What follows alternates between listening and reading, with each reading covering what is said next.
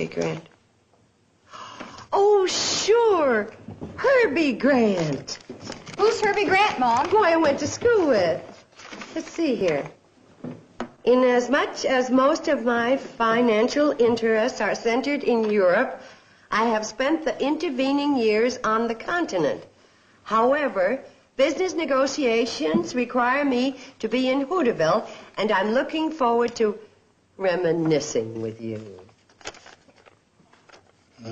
Expensive stationery. The guy's a phony.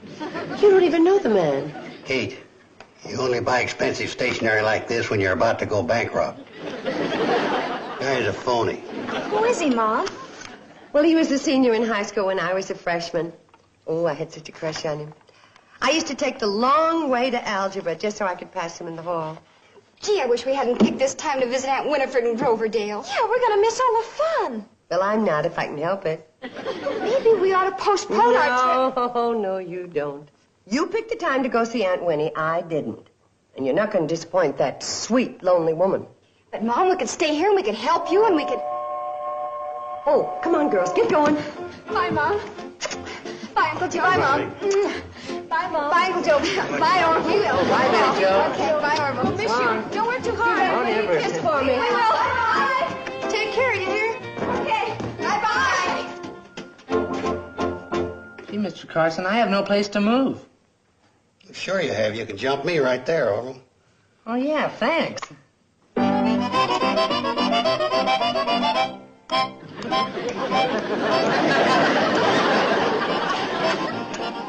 What'd you do that to me for, Mr. Carson? That's one of life's lessons, son. Never be too quick to trust anybody. Not even the most honest guy alive. Me.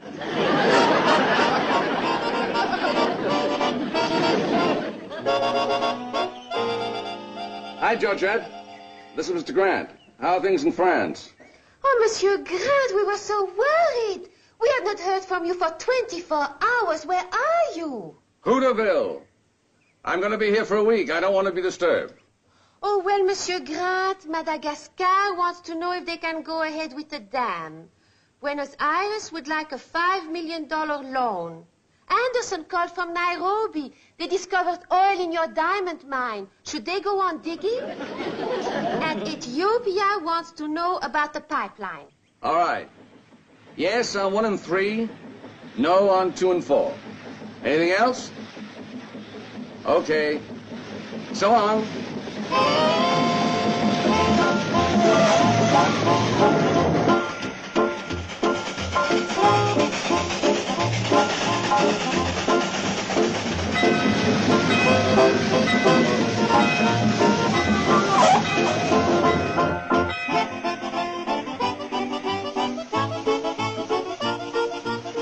Hi there. I'm Herb Grant. Carson's my name. The house dick at the Shady Rest Hotel. Oh? Oh, things haven't changed much around here, have they? Crime prevention-wise, they have. We're plugged right into the FBI, CIA, Scotland Yard. We get bulletins on card sharks, con men, everybody. Maybe you better get back on the train. The hotel's this way, isn't it? Oh, yes, sir. I'll take your bag for you. No, thanks. I'll carry it.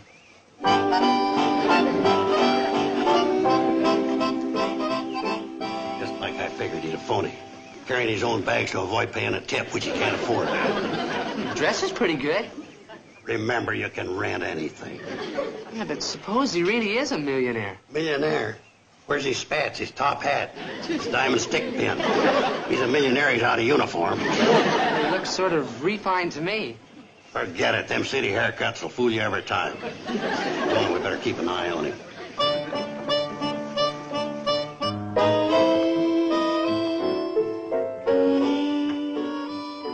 Herbie?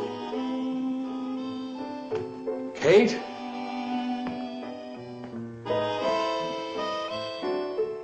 I mean, H.G.? Rather, Mr. Grant.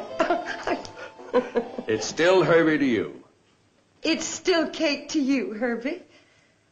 Well, you sure look, nice, I guess.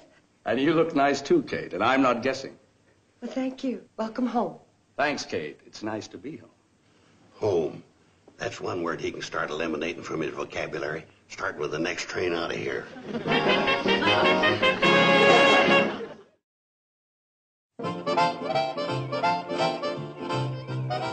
I'll nail him. Watch this. Grant? Oh, hi there. Mr. Grant? After you get arrested, how about a little poker?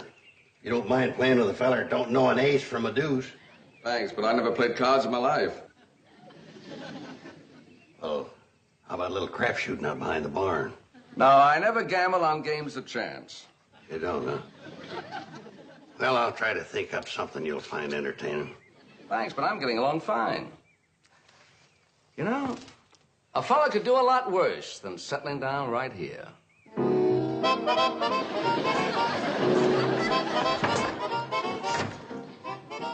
I got it now. His gimmick's gigoloing. He'll take Kate for every last desperate cent she's got, then break her heart. Yeah, but I thought Mrs. Bradley didn't have much money. You got a point there. Well, maybe gigolos are having a desperate year, too. Besides, I think this guy's on how much this hotel's worth. Well, how much is it worth? I haven't the least idea. You know, I feel very proud knowing that a fella from Hooterville has done as well as you've done. Tell me, did you ever get married? No, Kate, I never got married. Never got married. Please, you make it sound like a capital crime.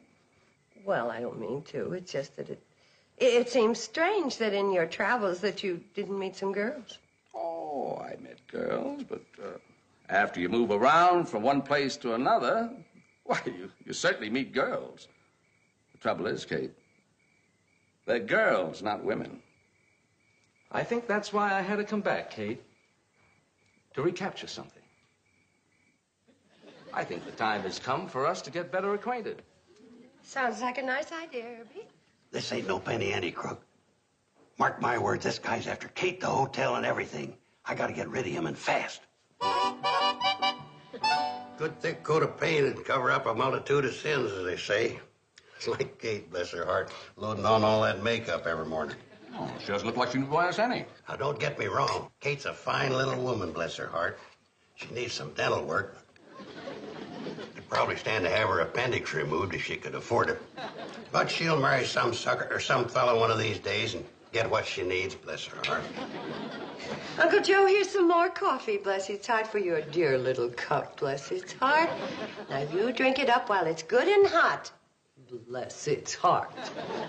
Excuse me. Uncle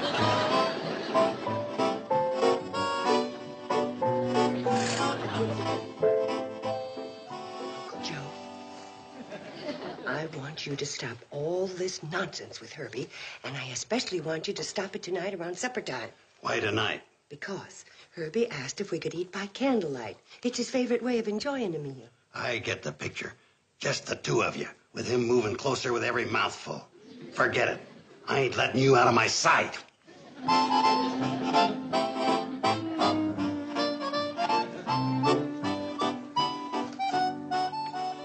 Things are beginning to look black. That crook in there is getting set to move in for the kill tonight. Gosh, I guess I'm too young to know a criminal when I see one. But Mr. Grant doesn't look like one to me. That's what makes him so deadly. But I done a little snooping in his room. Did you ever hear of a millionaire with no monogram on his pajamas? Gosh, I guess not. Or a millionaire with a pair of shoes with a hole in the sole? Golly, no. Or a millionaire that never seems to have any pocket change? Boy, I think you got him pegged right at that, Mr. Carson. You're a smart man. I gotta throw a monkey wrench in this guy's plans before the girls come back and find the hotel gone. And before he breaks Kate's heart to boot. Oh, come on, Mr. Carson. Tell me what your plan is, huh? This guy's got more than one angle, so we gotta hit him with more than one plan. Yeah, well, like what, Mr. Carson? Like what? Like the plan that's coming along right now. Old man hungry, Mabel Snark. Hi, Joe. Orville. Hiya, Mabel. Afternoon, Mabel. You old heartbreaker, you. Heartbreaker? Now, what is that supposed to mean? Now, don't kid me, Mabel. Over at the Shady Rest, all you hear is Mabel, that doll, Mabel, that dreamboat, Mabel, that gorgeous hunk of woman.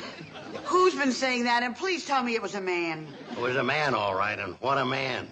Well, who is he? Is he single or anything? He's single and everything. Handsome, debonair, gay, man about town. Well, who, for heaven's sakes, who is this loving doll? Well, he's a feller staying at the Shady Rest. Well, what's his name? Well, for the time being, we'll just call him Mr. X. Well, why hasn't he looked me up before? I'm not hard to reach in Hooterville. Believe me, I am not hard to reach. Well, he's a mite shy. Well, he shouldn't be. Not with me. Why don't you come on over to Shady Rest and get acquainted? Well, Joe, how do you think this would hit him? Right between his baby blue eyes. Handsome, dashing, debonair, with baby blue eyes? Ooh, that's enough to make a girl flip her lid. Ain't it the truth? But save your lid flipping until you meet him in person at the Shady Rest tonight. I'll be there. Baby blue eyes. Urgh! Excuse me, Mr. Carson, but do you think she's competition for Mrs. Bradley? Not competition, boy. Confusion.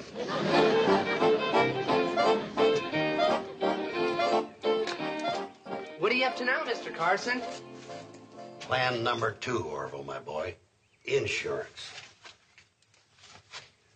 You got change for 5? Heck no. Let me have a dime, will you?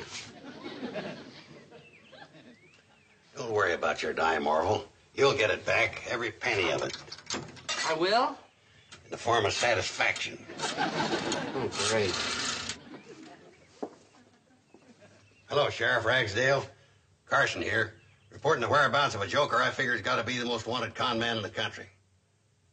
Yeah, I'll be at the Shady Rest tonight. Just doing my duty as a public-spirited citizen. Well, naturally, if there's a reward, we'll split it.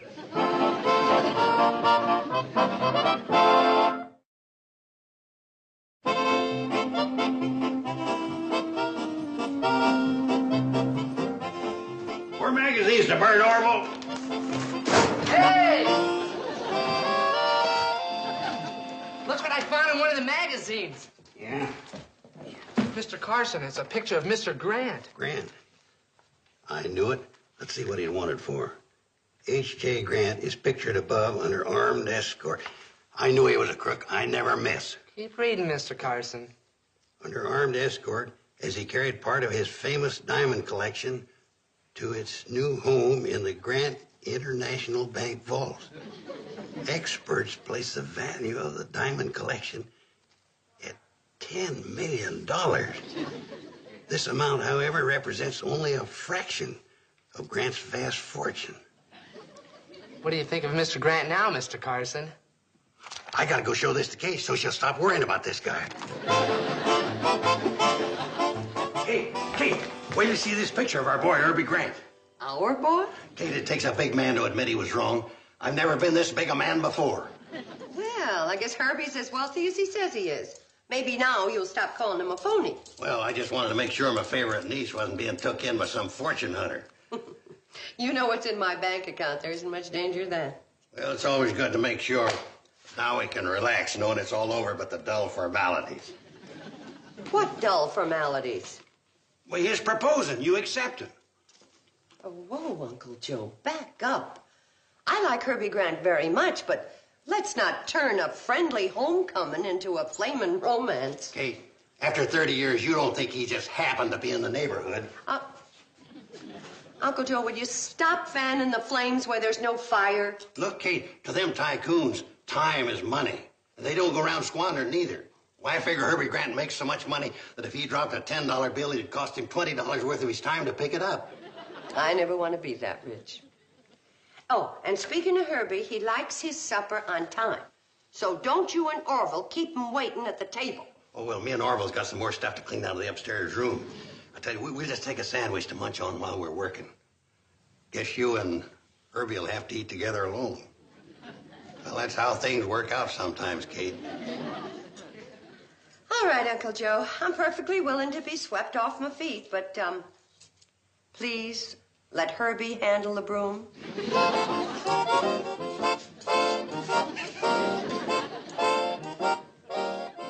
Well, good evening, Herb. Good evening, Joe. How are you this evening? Fine, fine. Just come over here and sit down, relax.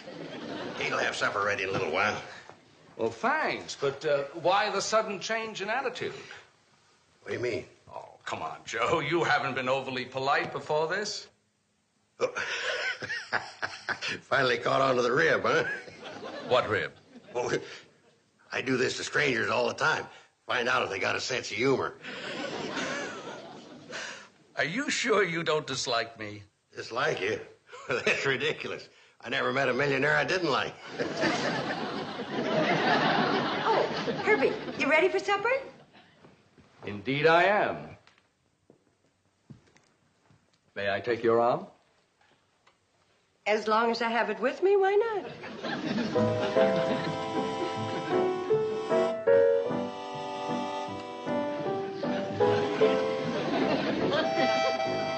Making money's very important to you, isn't it, Herb? Well, it's the only thing I've learned to do well. I could learn to enjoy other things, like sitting here with you. Kate, I have a great interest in you. At what percent? Very good, Kate. Your wit is sharp and to the point. I know we can hit it off together. Oh, I don't know, Herb. I really don't know. We will. All it requires is a little patience and understanding on both our parts.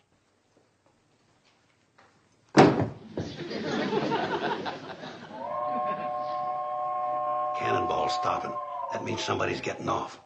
I'll go get rid of them. We can't have any noisy customers up here messing things up right now.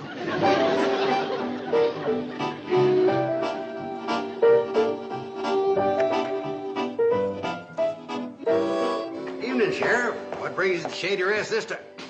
Just remembered what brought you here. Where's the confidence man you told me about, Joe? Confidence man? What do you mean? The one you phoned me about. Or is getting me all the way out here this time of night your idea of some kind of a joke? Joke? Joke? I don't joke with you, Sheriff, not with your temper. Or I mean, you're my favorite lawman.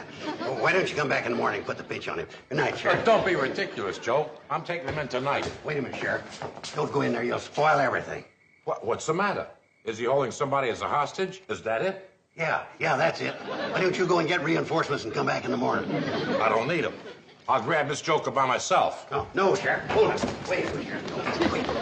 Now, where is he, Joe? Who's this rat holding us hostage? So the fellow said, that's not like me, that's like my sister. Oh, no. Where'd you get that one? It's Kate, isn't it, Joe? That's why you ain't making any sense, ain't it, Joe? Yeah, well, stand back. I'm going in after him.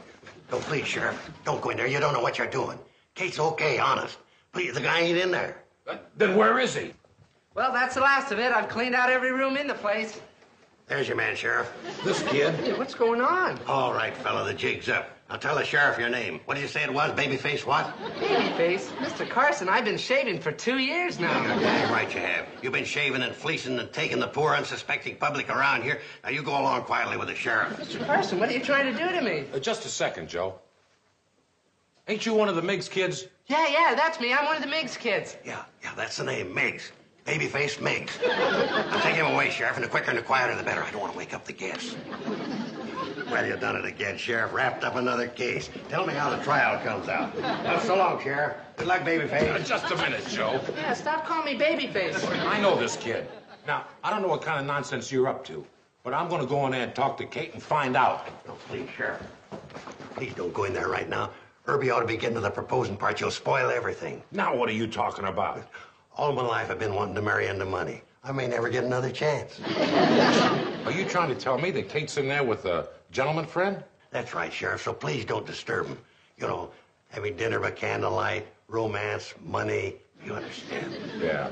All right, Joe, I won't bother him. Come along. Gee, thanks, Sheriff. Sorry about the little mix-up. That's perfectly all right. Just one of those things. Come along. You sure been a good sport, Sheriff. Thanks. Come along. Sheriff. Yes, Joe? Hey, Sheriff, why do you keep saying, come along? Because for putting me through all this, I'm going to let you spend this night down in my jail. Josh. You're going to jail. Very funny, Babyface. Well, let's go, Joe. Now, please, don't put me in the goose gouse, Sheriff. I ain't never been booked before in my life. No kidding. Well, let's go. Oh, please. I'd rather die than bring disgrace to my good name, to Kate, to the girls. Here I am. You evening, Sheriff Orville. Well, Joe, where's that handsome, dashing, debonair man about town? Well, I'm sorry, Mabel, but it's just another case of me getting mixed up a little. Oh, sure. So you must be talking about the fella in there having dinner with Kate. Oh, well, I hate to interrupt Kate, but I'm just dying to see that romantic rascal who thinks I'm just his type. Gangway. No, wait a minute, Mabel. Wait a minute. Fella in there ain't the one that's crazy about you. Now, you run along home. I'll see that you get to meet him later. In a pig's eye, I didn't get a $4 hairdo and all done up grand to blow the whole evening. I'm not leaving this place until I meet Mr. X. Mabel. All right, Mabel. Now, you have to go to know sooner or later who this Mr. X is. It's me. You? You got to be kidding. Why, you're old enough to be my father. Age ain't everything. A fella can be young at heart because a certain person made him that way. Gee, Joe. Why didn't you ever tell me this before? Well, I was afraid you just wasn't interested in men. That's why I made up this little game. Draw you out in the open.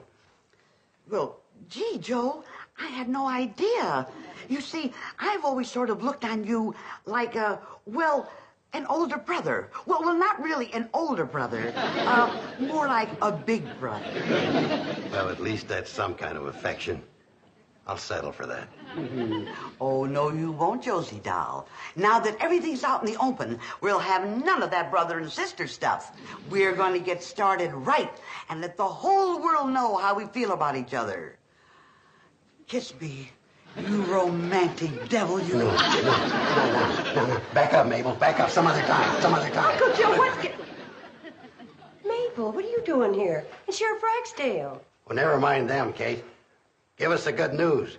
When's the wedding date? What wedding date? Yours and Herbie's.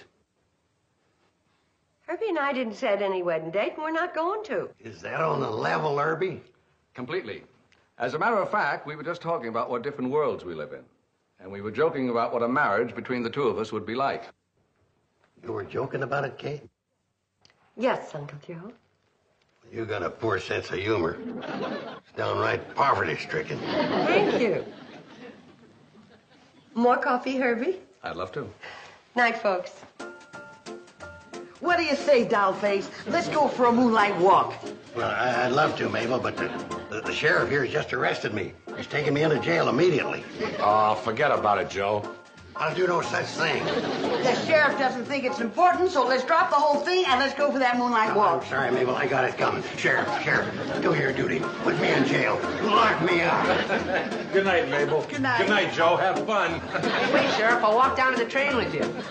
Great. Now for that moonlight walk. Sheriff, come back. I want to pay with debt to society. Come back, Sheriff. Lock me up.